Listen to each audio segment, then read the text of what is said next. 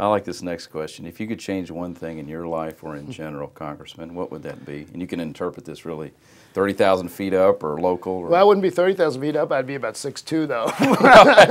Yeah, that's a whole nother show. Yeah, I mean, you know, I take a lot of pictures, and I'm always the short guy in the photo. Politicians I can relate, tend to be larger. but I digress. So, no, I'm only half joking about that.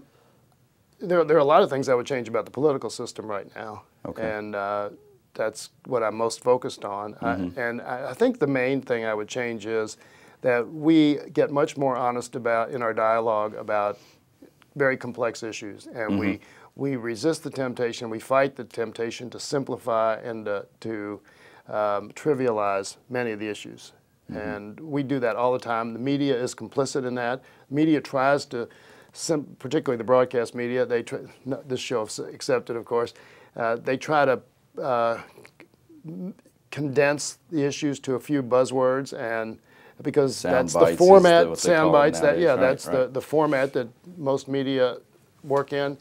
And they try to promote conflict as well, because conflict's more interesting than agreement. Sure. So when you're talking about a very complex issue, whether it's energy or healthcare or immigration, or as we do all the time, we tend to just fall into one camp or the other and use these sound bites and these buzzwords, and we don't ever have a real dialogue about the issue. And until we do that, finding a solution to a lot of these problems is going to be really difficult.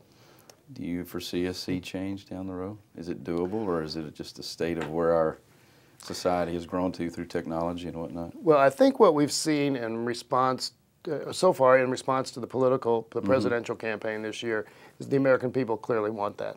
I think that's the one lesson. They want people who are not going to be partisan. They want people who are going to look for solutions. They're going to look for people who try to bring us together rather than drive us apart. And whether that's Barack Obama or Hillary Clinton or John McCain, the voters will decide. But I think the evidence is all there and overwhelming that that's what people want. So politicians, typically being followers and not leaders, I think will probably, that's a good sign. I think probably they will tend to do and emphasize the things that they perceive the voters want.